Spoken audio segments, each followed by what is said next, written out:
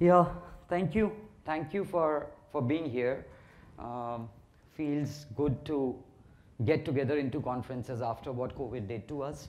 So, so this is interesting. We have a theory, we have some examples, and we have a perspective that we want to bring in and kind of continue the conversations. We do have a little bit of AI as well. It's not Anshul intelligence, it's actually artificial intelligence. So the rest is Anshul and Satoshi intelligence. But yeah, so moving ahead, Satoshi-san, yeah. So essentially, just a quick round of introduction. Satoshi-san and I kind of have some bit in common and some not in common. So I'm also an academician. I'm a double master's, cultural anthropology and psychology.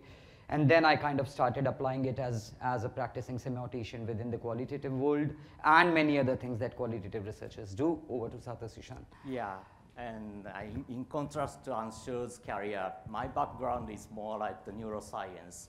So I have been doing a lot of experiments using monkeys as well as the human participants, decoding the brain activities from them, and then transitioned to the industry, applying to the deeper understand the consumer attitudes and behaviors. That's what I'm doing right now. I'm enjoying a lot together with Anshul and the team at that Victory. Yep. So this is how you still watch television, is it? I don't think so. Or let's say this way, or this way, or maybe this way, isn't it, in the family? So, I mean, there is so much happening. There are so many marketing media messages. The platforms are different. The devices are different. The amount of time being spent of them, I mean, everything is so fragmented. And hence comes the part wherein how do you get them? They are just not there, mentally, physically, every which way. So, yeah.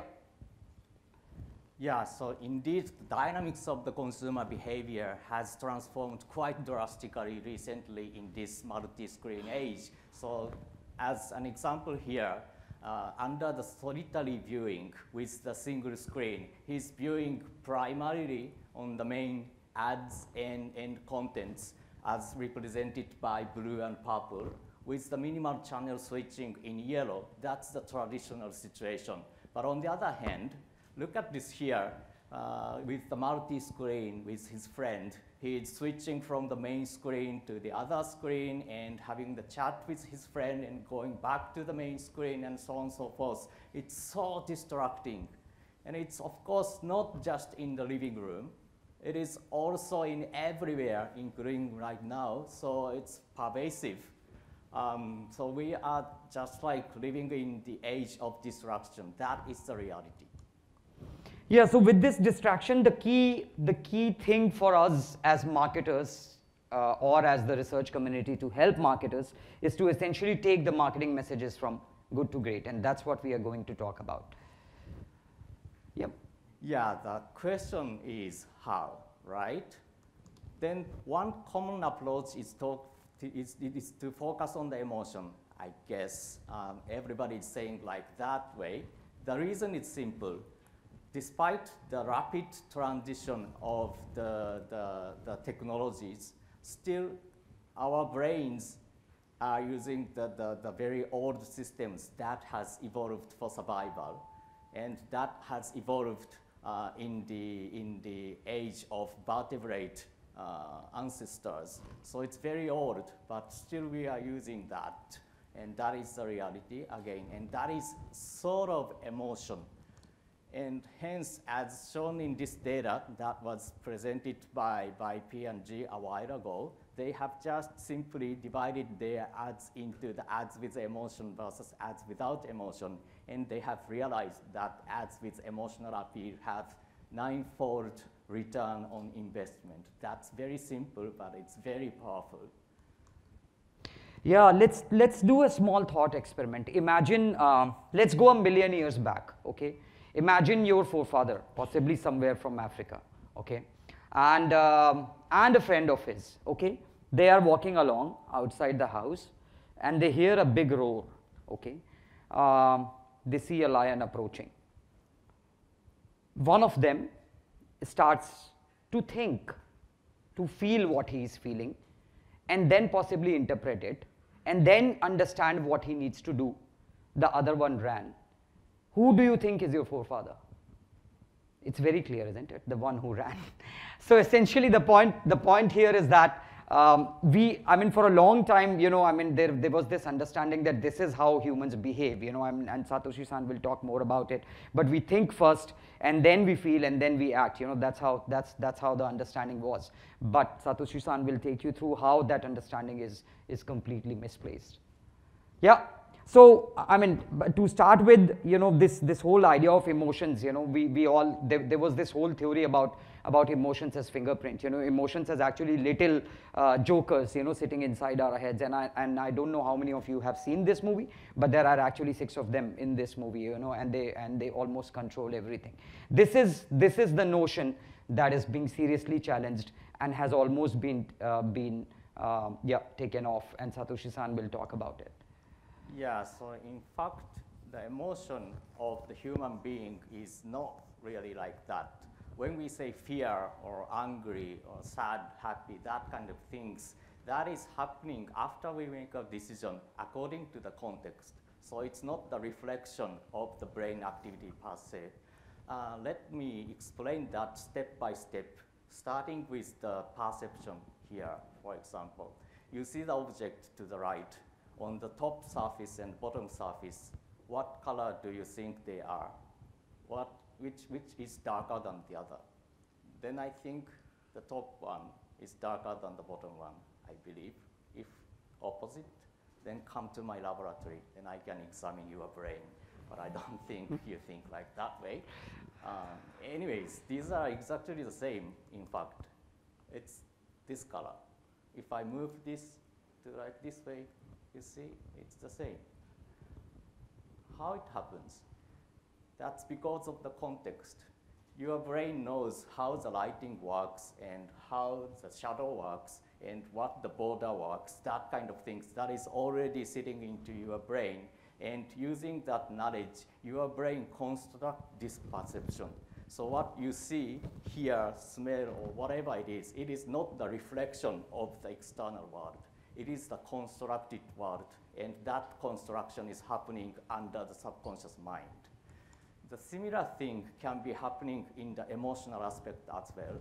This illusion, it's actually the primary interest is about the size. The background creature looks larger than the foreground creature, I guess, although it's exactly the same. But here, my focus is about the emotional expression of these guys. What do you think? That is tested in the controlled experiment in the United States, and the results are quite robust. So for the the foreground creatures, you see more than 90% of the respondents said it looks like fearful, whereas the angry, only 10% of the respondents said so. On the other hand, for the background creature, the trend was opposite. Isn't it interesting? Because the physical properties are identical, but you perceive differently about the perception, the emotion of these guys. So again, that's not the reflection of the input information. Rather, the emotional aspect is constructed by your brain subconsciously using the contextual information. The similar thing can happen into your self-experience of emotion. Let's take the snake examples once again. So when we say fear, it comes after we make a decision because we need to use the contextual information. That's not just a simple reflection of the input or one part of the brain.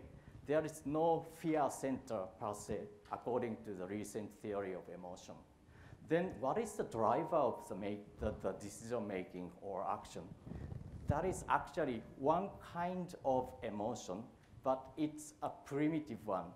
As I said, it is like the one evolved for survival. So it's more like the approach versus avoidance reaction kind of things. It's very primitive. It is still there, and we use that kind of emotional, motivational signals to make a decision. And then afterward, we post-rationalize our emotions using the emotional word. That is the reality. So looking at these things in more realistic experiment, this one, I like this experiment actually, which is done in Newcastle University in UK. There is a drinks, but it was not for free. So there is a price list. How much for orange juice, how much for coffee, and so on and so forth. According to that price, students put money into the box, and then they get the drinks. So the system is very simple. However, they are not very honest, unfortunately. So for example, look at the chart on the right-hand side. On average, for the first week, they paid about 0.7 pound per liter of milk. But on the second week, they paid only 0.2. And then on the third week, it's again increased and decreased, increased. Some sort of zigzag pattern on a week-by-week basis. Why that happened? That was not by chance, of course. That was done by the trick, done by the professor. So she downloaded a poster from the internet, either face or flowers, put onto the wall. Then every week when the face was placed, students paid more money than the flowers week. The effect is very, very robust. And important thing here is it's really unconscious process. Nobody is thinking like, oh, there is a flower, so I do not pay today. That's strange. They don't do that, right? They feel like maybe I need to pay something, although I don't know. That kind of unconscious process, that drives their decision. And then afterward, if we ask about the reason, then they say something like, oh, maybe because I was not very comfortable today, that kind of things. So the emotional construction, that is coming after we make a decision and action. So to summarize, the approach withdrawal motivation, that is the primitive one. That drives our decision. And hence, in behavioral science and behavioral economics, we see a lot of cognitive biases and a lot of different irrational decision-making things that are known quite well. And then afterward, we do the constructed emotion as a post-rationalization. That is the reality. Both are important, but in different ways. Constructed emotion is important because that can affect the future decision-making, and ultimately that can be leading to the long-term branding kind of things. Whereas the approach motivation drives the decision-making, including the purchase decisions. So both are important, but in different ways. That is the situation. Yeah, this is where we, you know, as That Victory, we kind of have been for last 7 years promoting the idea of doing holistic hybrid research. You know, you cannot tackle answers with one part of the research. You know, this is where we kind of come together. We apply behavioral science, we apply neuroscience, and we apply the classic psychological motivation methods and practice areas that qualitative research thrives on, to put them together and then kind of interpret the results, you know. And Satoshi-san will kind of take you through some of these, and then I will bring in and I'll talk about quickly case studies. Yeah, to start with, for example, the reflex-driven approach withdrawal to the marketing messaging, that is dependent on a lot of principles. As shown here for simple examples, the effective visual messaging are typically having less than 4 groups of visual information. That's very simple. And this simplicity principle can be applied to beyond visual domain. For example, here, the data from our concept testing over time, as you see the numbers over the chart, that is the number of bullet point. So simply, the purchase intention score is inversely correlated with the number of bullet point, regardless of the contents of the concept. It's a bit sad, but it is reality. So it can be a kind of the evidence of the simplicity principle.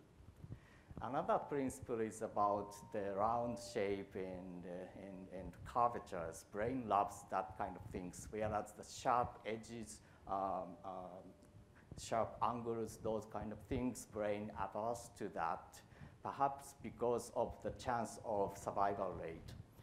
And survival rate can be related to many other principles as well. For example, the brain loves social interaction as shown here. And then that kind of unconscious driver drives irrational decision making a lot in the behavioral science areas, as you can see, for example, like anchoring or loss aversion or social proof or whatever they are. We have known a lot of these principles in the behavioral science areas. You can see that on the internet or even outside this room. We have the booth, we have a lot of materials related to these principles and so on and so forth, so you can get an idea from that. In addition to that, of course, the constructed emotion can support our area of research. So I'm sure, can you take? So once we have, I mean, typically the way we approach the whole idea of understanding, human behind the consumer, as we would like to call it, or, exploring the human decision making, as we, we kind of try to understand it from behavioral science perspective, from neuroscience perspective, and then we bring in the qualitative research to actually explore deeper, and this is where we kind of, in the area of emotions, we find these three cases or these three zones, which is essentially, we have called them expression, experience, and engagement. So essentially, how can you better understand emotions expressed through messaging and communication? What will unravel the unknown emotions, as consumers kind of go through, watching videos regularly for a very, very long time, let's say the shorts and the reels, or, even the emotions that people actually experience in their daily life as they go about conducting their daily sessions alone and with people around, So I'll give you, what I'll do is that we will end up with this with very quick case studies of how we bring it, how we do it. But essentially in this case, this is where we end up evaluating or assessing marketing messaging in the right perspective. This could be packaging, this could be advertising, this could be website, this could be logo, this could be any bit of visual material, even hearing material, audible material, music, your jingle, etc. So this is where we apply semiotics, and this semiotics is applied along with the behavioral science and neuroscience. That is where the power of true semiotics come in. I have a case study here. Lara is sitting here. Lara is the one whom we actually worked with for this case study. This was in her previous avatar when she was with Sing Life. On the next slide, we actually so the idea was so insurance communication and messaging, you all know, is so very cryptic, isn't it? It's so very complex. It's almost mythical in nature, and there are fine lines and fine prints and, etc., and which is why most of us would rather call the agent than actually read through the content, isn't it? Which is where actually, Sing Life came to us and said that they actually want to look at what insurance is doing and develop a visual layer of meaning to it. Do not let people read through it, but understand the content when they even look at it the first time. And this could be throughout everything, so your welcome letters, renewal letters, your payment instructions, the websites, the social media advertising, etc. And we actually ended up creating a playbook. This playbook was actually based on neuroscience, behavioral science, and the classic semiotic based human decision making principles, and we created a few rules. What you see on the left hand side is one nice visual rule, that you have to apply to communication. What you see on the right hand side is another nice visual rule. So on the left hand side, what you find is essentially how the humans, the human stories and the human connects actually make it easier for people to grab attention. On the right hand side, the rule that you see is essentially the social proof, the fact that when you actually give testimonials, when you give reviews, when you let people talk, about your product and service, there is a social proof and there is a kind of a feeling to do it. On the next slide, this is a study we did. We recently completed for YouTube in many markets in APAC. They actually came to us and they said that they want to understand what emotions does YouTube communicate. Simple. So they have an event called Brandcast that they do in every market, and they wanted to understand what emotions does YouTube communicate. Do you know what emotions does YouTube communicate to you? It's very difficult, isn't it? Because you just watch it. And kids and possibly teenagers, Gen Zs, they keep watching it. isn't it? There is no stoppage, and we don't start, as you have already seen, we don't start with emotions first. So essentially what we did is what we call as the forced viewing phases. So we actually made consumers watch it on a regular basis. Then we went into an area wherein we removed everything but made them only watch YouTube. Then we went into an area wherein we removed YouTube also and did not watch anything. And then we came to an area wherein we actually replaced YouTube and all other platforms together. And we tracked this over a period of 7-8 days. We did 3 different interviews at 3 different times during that day with them, online Zoom interviews, and they were actually filling a diary as well.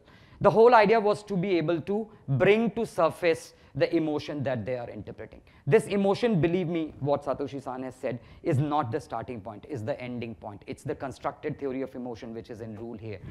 So this emotion is an interpretation of what you are watching in what context. So if you are watching with friends in the living room, there is a different emotion. If you are watching with family in the living room, there is a different emotion. If you are actually at the end of the day in a bedroom, there is a different emotion. If you are commuting on the train, there is a different emotion. So that's where the beauty of qualitative research, kind of comes in to actually help us understand how people construct emotions and what are those emotions. And before that, of course, like always, we went to behavioral science and neuroscience, and we kind of tried to pick up the range and the gamut of emotions and how emotions work, and that's how we got about it. And this is a video that YouTube has done to convey how this changed the entire paradigm of video watching for them.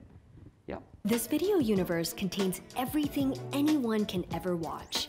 With so much choice at their fingertips, people quickly began to create new rules of engagement and curate their own personal video universes. They do this in 3 ways. The first is what their need is at any particular point, be it discovery or immersion. Do they want to watch a quick video about something interesting like a new music artist, or dive deep into a topic they care about? For example, Junyoung from Korea. Junyoung has recently picked up a couple of new hobbies like taking care of plants and watches videos to immerse himself in the world of how-tos and tips. The second is who they're with. They could be looking for videos for me time or we time. Carly from Australia watches DIY content on her own and kids unboxing videos with her children. Just doing a lot of play dates. And for Carly, sharing these moments is one of her favorite parts of the day. The third is how mainstream or niche they want to go. For some, their universe might be focused on popular topics like parenting, gaming, or music. For others, it may be something quite different. Mr. Manish, a spice trader, uses video as an essential part of his business. Every morning, he sits down with his tea to follow the real-time price fluctuations of wholesale cardamom by watching live auctions on YouTube. Yeah. So this is another one, the third part, which is where we called as engagement. So this is a study we did a couple of years back for Google. The idea, and this is, by the way, just for your information, all these are being shared with written permission. So don't worry about the fact that, we are showing client work to you. So essentially, this is a published work, happened across APAC markets. They wanted to understand and profile Gen Z. So we actually said that Satoshi-san came in and said that, look, the brain has exactly remained the same. You take Gen Z, you take Gen Alpha, you take Gen X, Gen Y, millennials, whatever, the brain has exactly remained the same. So what has changed? What has changed for Gen Z and Gen Alpha? And this is where we went into the fact that the right emotions and the right engagements are being expressed in the context they are living in. And this context has changed drastically. There are kids who know studying only through Zoom. There are kids who don't. I was in India a couple of weeks back and I was talking to the mothers of Gen Alpha, and they said one of the biggest learnings for us, or the thing that we want to take note of, is the fact that our kids will not talk to us. They will only talk to us if we talk to them online. So even if I'm sitting in the other room, they will not talk to us. So essentially this context can change, and which is where we went to the cultural expression of the context. How has the cultural evolution happened for them? So for example, in India, for a long time, it was actually about displaying status, and then how it has changed for Gen Z and Gen Alpha, wherein now status is actually not displayed status, it is a status update. So it is not about who you are or what you do or what you are known for, but it is actually where you are, what you are doing, and who you are doing it with. That's called as a status update, essentially. So you will see, we did this across these markets, we mapped them, but essentially the point that we are trying to make here is that how beautifully, when you are trying to explore human decisions and get to know the human behind the consumer, you look at a few things and put them together. There are these very, very interesting sciences and practice areas that have emerged that help explain consumer behavior in true reality. We are actually also, this is the AI part, sorry to bring it, but essentially we have developed our own large language model based platform, and there is this tool that we call as Emotions. It actually takes a lot of textual data and then gets to you to understand what are the emotions that are being conveyed by the consumers. And we actually found through this one piece of work that emotions exist together. Emotions exist in cluster, and they are interpreted. They are actually there in the context. And as you can see here, 65% of single statement responses actually conveyed at least 2 different emotions, if not more. So that kind of corroborates our thinking.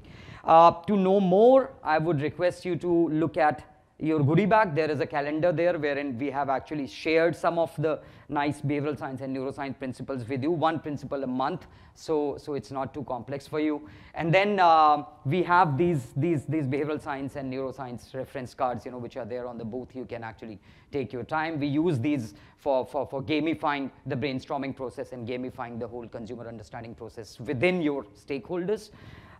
Yeah, that's where we end. So next time when you are, let's say, with your spouse and you are angry, just change the context. Think of the fact that you are with your boss, and I can tell you your anger will go away. Yeah. When I am with my spouse, I always think I am with my boss. It's not something I had to find out. My wife made it very clear on the day we got married. Yeah. Any questions? We can take a couple. We have time for a couple. Any hands up? Yes. I think you're getting a mic.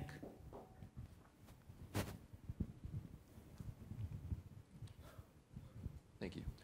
Hi, I'm Rob Foley. My company is Research Transcriptions. I have a question.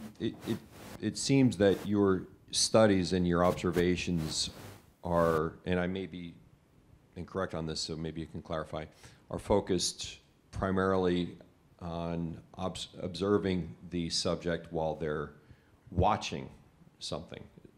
Is that correct? Or do you also study, say, when they're tasting or when they're thinking, say if they're being interviewed and they're thinking, or if they're tasting something? Can you elaborate on that a little bit? Yep. So the stimulus goes beyond, and I think this is where we need to get a little bit need to broaden our horizons a little bit.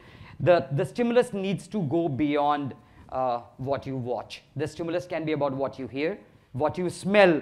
We recently, we did not get that study, but the study was actually about being able to develop a new fragrance for one of the products that you consistently consume at home. And this was actually done through one of the applications that you saw us talking about. There was a study that was done on developing a new jingle for one of a very, very popular brand. That was done long back, almost maybe 20 years back. But the entire jingle research was also done through. There was a study done to understand how smell and taste come together to actually create the experience before people even react to it. Before people even start talking about it. And that also was done using one of these principles, essentially. Thank you so much. A couple of cents from me. There's a lot you said that resonates with my thinking on the issue. So firstly, the subconscious brain takes 98% of your daily decisions, a genesis of what you just said. And a lot of that decision making is a function of the chemicals that it releases, whether it's oxytocin, serotonin, dopamine, which get construct as emotions coming at the right end. The other thing which I resonated very strongly was obviously an element of the nudge theory, where people don't default from what they are in and the environments they are located in. And if you want to change the human mind and human behavior, just change their environment. And finally, I'll always remember that advice.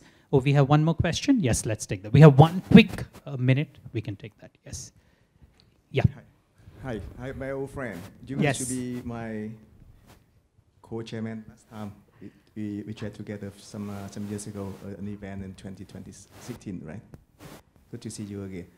My quick question, you mentioned you tested fragrance and emotion, right? And by curiosity, was that in context or out of context? And if it's, when it's out of context, it means that in a very standardized environment, do you think it's still possible to test fragrance food in a standardized environment, and the outcome is that the real emotion or just a reaction? This study we did not do, somebody else did it, we lost it. But I can tell you the fragrance was actually explored, not just tested, in 5 different contexts. When you are actually looking at the pack in the store, when you are bringing the pack at home and you are looking at it, when you are opening the pack, when you are actually using the pack, and when you are storing the pack. So 5 different contexts were applied. All those contexts in which you actually can possibly get exposed to the fragrance is how the fragrance. So context becomes the most important thing, you know, when you are trying to understand human motivations. That's essentially the essence of what we have presented, you know. And then there comes the fact that there are theoretically validated neuroscience and behavioral science principles, you know, which you can actually find on our booth. We have created 29 different behavioral science principles and 30 different neuroscience principles of how you can take your marketing messaging, many notches above, you know, so yeah, for you to explore. Great, thank you so much. So let's have a big round of applause. Thank you. Thank you.